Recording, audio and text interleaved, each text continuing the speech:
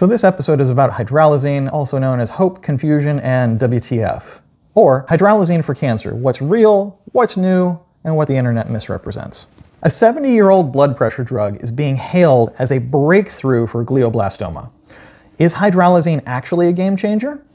Maybe. Or is the internet overselling the science? Definitely. Hello, and welcome to Elevating Cancer Treatment, where we explain the science and debunk myths to help you navigate your health journey. My background is a little different. Beyond educating about cancer, I'm actually designing new drugs that are defining the future of oncology. This direct, hands-on experience offers me a very different perspective of how these cancer treatments work on the body, interact with the cancer cells, and cause side effects. And these are insights that I'm excited to share with you.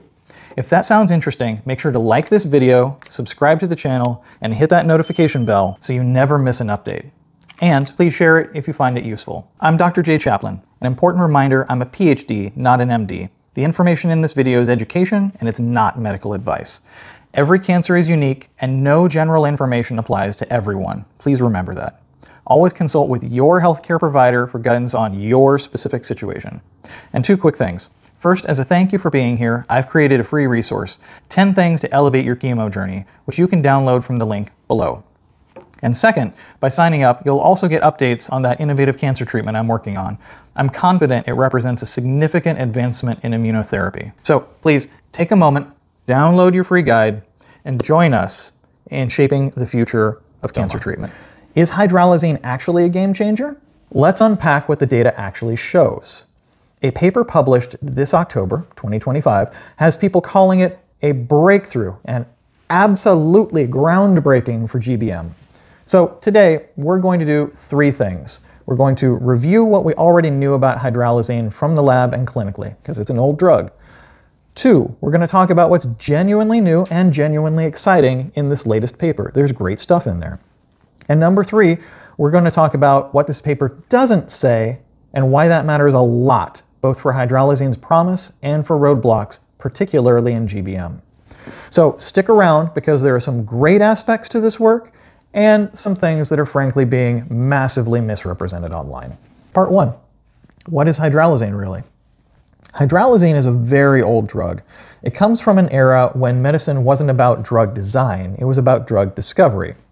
You had no idea how stuff worked. You just tried things and sometimes you got lucky.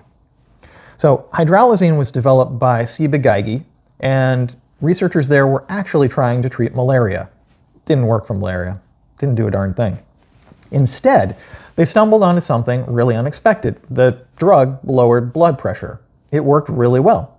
It was safe, and it was approved all the way back in 1953, even though nobody had the slightest idea how it worked. That was like aspirin for decades, actually for a really long time. So that lack of understanding about the mechanism, how it actually worked, is important for the later story. So part two, blood flow, tumors, and a 1989 insight. What we later learned pretty quickly is that hydralazine relaxes blood vessels. Again, we still didn't know how, we didn't know why, but we knew that it regulated blood pressure by relaxing blood vessels. And that matters for cancer because many tumors have terrible blood flow, which makes it really hard to deliver chemotherapy drugs effectively. So back in 1989, when the drug was already generic, dirt cheap, a paper showed something really important. When hydralazine was given alongside standard chemotherapy, it increased blood flow to tumors. And more blood flow means more chemo drug was actually reaching the cancer. Better delivery means better responses. That's exactly what they saw. This is similar to one of the major benefits of Avastin, the anti-angiogenesis treatment, where Avastin normalizes blood supply to tumors and allows more of the chemo drugs in. Okay. We've known that hydralazine does this effectively for over 35 years, and yet we don't really talk about it much. Part three, epigenetics, turning genes back on. So later, researchers started diving deeper into how hydralazine works, and they wanted to look at what it did inside of cells. And this led to a major discovery. Hydralazine affects epigenetics, specifically DNA methylation.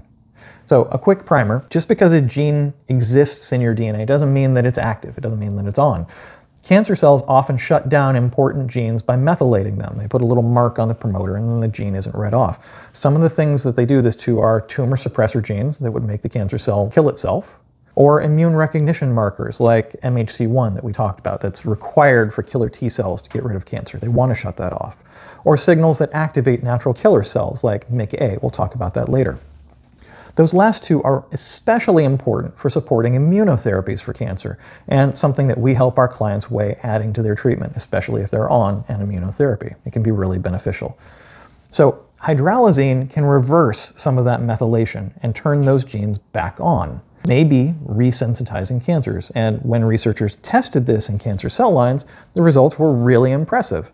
Overall, cancer cells dramatically re-expressed tumor suppressors. They became visible to the immune system again. They slowed their growth down or even committed suicide, what we would call apoptosis. But there's a couple of catches. There almost always are. Part 4, limits of the evidence.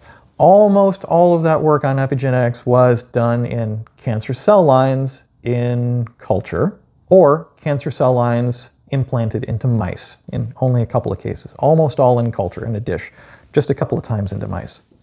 Now, a few experiments were done with cancer cells directly from patients, what we call primary cancer cells. But again, this was in culture. Now, cell line studies, even when they're in animals implanted, that's the lowest bar of biomedical evidence. Why? Because they almost always look good, and very few of those studies translate to people. Now, also, almost all of those studies were done with a combination, not just hydralazine, but another epigenetic drug called valproate. So what do we know about human beings? Part 5, what the clinical trials actually show. There have been 10 clinical trials in humans looking at hydralazine for cancer. Unfortunately, 9 of them combined hydralazine with valproate. Only one, the very first one, really looked at hydralazine without valproate, and that was all the way back in 2006, nearly 20 years ago. That trial combined hydralazine with standard chemotherapy to treat breast cancer. Okay, what were the results? 81% objective response rate, including a really impressive 31% complete response rate. That means that in 31%, all signs of breast cancer disappeared. Now, that's kind of standard for today's chemo, but back then that was a better than standard response. Now, those other 9 clinical trials also showed increased response rates with the hydralazine and valproate combo, often somewhere between 50 to 80% objective response rates. Sometimes just those two, hydralazine and valproate, would have that effect by themselves, and sometimes they were combined with other treatments as a resensitizer. Imagine this, you're on chemo, it's working, and then all of a sudden one day it doesn't. And then they add these 2 drugs and the chemo works again. So hydralazine was very well tolerated, valproate less so. That combination of the two, we know that it has decent efficacy, but clinicians are reluctant to prescribe valproate, and we can't distinguish which drug was responsible for which effect in those combination trials. So that brings us to the current day, part 6. What's new in this October 2025 paper? For the first time in a long time, researchers looked at just hydralazine by itself. And they were looking at trying to figure out what the mechanism was. They discovered a new mechanism for how it actually affects cells and relaxes blood vessels. They found that hydralazine directly blocks an enzyme called ADO. That's an oxygen-sensing enzyme. So why does that matter? Tumors, again, often exist in these low oxygen environments. Poor blood flow, low oxygen. Normally, cells in those kinds of environments would slow down or stop dividing. They would essentially hibernate until oxygen came back. Cancer cells cheat. They override this whole oxygen sensing system in order to keep growing. By blocking ADO, hydralazine forces cancer cells back into that low oxygen hibernation state. Glioblastoma cell lines, which strongly upregulate ADO, this was especially dramatic. The tumors completely stopped growing. In the mouse model with implanted glioblastoma tumors, the tumors were completely stabilized. They didn't grow at all. And this is where the internet gets super excited. Whoa! And where we have to take a bit of a detour. Part 7. The 2 big problems no one is talking about with that paper. Here's what's missing from the hype. First, stopping tumor growth is not the same as eliminating cancer. It's a fantastic way to preserve life, but you haven't eliminated the cancer. This approach puts tumors into hibernation. That means the cancer is still there. You'd need to stay on hydralazine indefinitely, all day, every day, for the rest of your entire life. Now, way better than dying. Just want to make sure everyone is clear this is a lifelong treatment. Second, and this one is critical, hydralazine does not cross the blood-brain barrier. In those mouse experiments that look so good, the drug was injected directly into the brain, needle through the skull. To do this in humans, you'd need to implant a catheter or a pump delivering the drug directly into the brain tissue. Now, some GBM patients already do go this route for other treatments, but it's pretty invasive and not all that common. People think that hydralazine is a pill that you take at home for glioblastoma because that's how it's used to treat high blood pressure or any of these other clinical trials that you read about. But that's not what you would do for glioblastoma. You can't. Now, the exciting part of this is that those 9 out of 10 clinical trials looking at epigenetic effects, they didn't focus on large and oxygen-starved tumors. As a matter of fact, they usually kept them out of the study. So there's likely an entirely new area of efficacy to test for. And if you didn't get the information about aspirin preventing metastases in time to prevent large tumors from forming, this may be a second chance for you to boost conventional therapy. Let's chat to see if your particular conditions line up well with hydralazine therapy. Could be great, could be useless, depends on the specifics. So part 8, the hidden benefits most people aren't aware of. One of the interesting clinical angles here is that hydralazine is almost never used alone for blood pressure. That's because by itself, it can also cause a racing heartbeat. Not something you want. It's almost always paired with a beta blocker. And that matters for a couple of reasons. First, because beta blockers reduce adrenaline and stress hormones. We covered that. There's a link down below. And stress hormones are clearly linked to cancer progression. So while it's harder to convince a doctor to switch from a single drug to a 2-drug regimen, that combination will actually be far better for cancer outcomes than either drug alone. Hydralazine will probably be useful, maybe very useful, and the beta blocker will definitely be useful. And that combination is standard of care, so it gives you a rationale for insurance coverage. That's a legitimate 2-for-1 benefit. Okay, part number 9, the trade-off no one warns you about. So there's one last and very important caveat. This is not something to scare you off. This is not something about issues with the drug. This is issues with expectations. By putting cancer cells into hibernation, hydralazine would slow the visible effects of chemotherapy and radiation. Yes, it can make them work better, but it's going to slow them down. Why? Because those treatments work best on dividing cells. The cells die when they try and divide. So if the cancer cells are hibernating, they're not dividing. They'll still be damaged. They'll still die when they try and divide, but because you've slowed them down, they'll die much more slowly.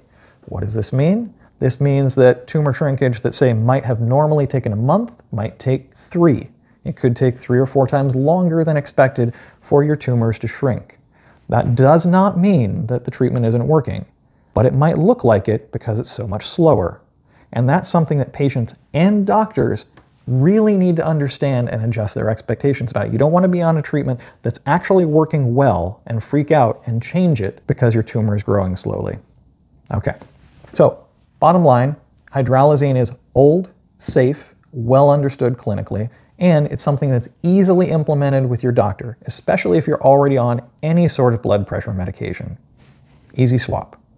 This new paper adds a genuinely novel mechanism, oxygen sensing in tumor hibernation, and there's a known potential for reactivating tumor suppression and immune surveillance. Please check out our videos on what is cancer and immunotherapy for more details on those. But hydralazine is no miracle pill by itself. It's an added benefit to other treatment, and it's definitely being oversold for GBM. Can it be useful for GBM? Yes, under the right conditions. Used intelligently and honestly, hydralazine could be a very valuable adjunct to cancer therapy. So, for those of you with large tumors that are either immune cold or lack tumor suppressor expression, P53, APC, others, did your oncologist mention the hydralazine option? Let us know down below. Thank you. I'll see you in the next episode. Beyond these videos, if you need more personalized guidance or a deeper dive into specific treatments to have your treatment be as effective as possible, I offer one-on-one sessions and medical advocacy. I'm also in the process of developing an exclusive video series that breaks down each cancer treatment and drug in detail, along with interferences to avoid and ways to optimize for the ideal results. You can find information on both of these resources on our website, which is linked down below. Again, if you found this video informative, please give it a thumbs up, click the notification bell, and subscribe to our channel for more science-based cancer insights.